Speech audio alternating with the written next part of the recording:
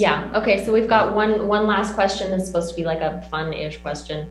So pandemic's not over, we acknowledge that, but in some ways it does feel like it's abating a little bit. Can you give us a moment of joy you had recently when you felt like we might be seeing the end of the tunnel, Commissioner?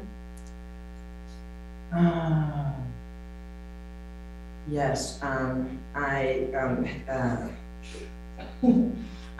got to go see President Biden today, and most people were not masked. Okay. What did you say to him?